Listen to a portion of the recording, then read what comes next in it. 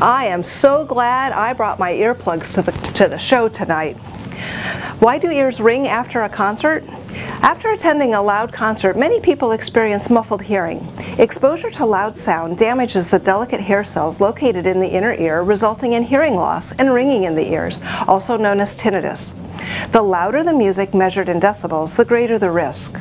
Sound levels during a music concert can range between 80 to 120 decibels. Average conversational speech occurs between 50 to 60 decibels.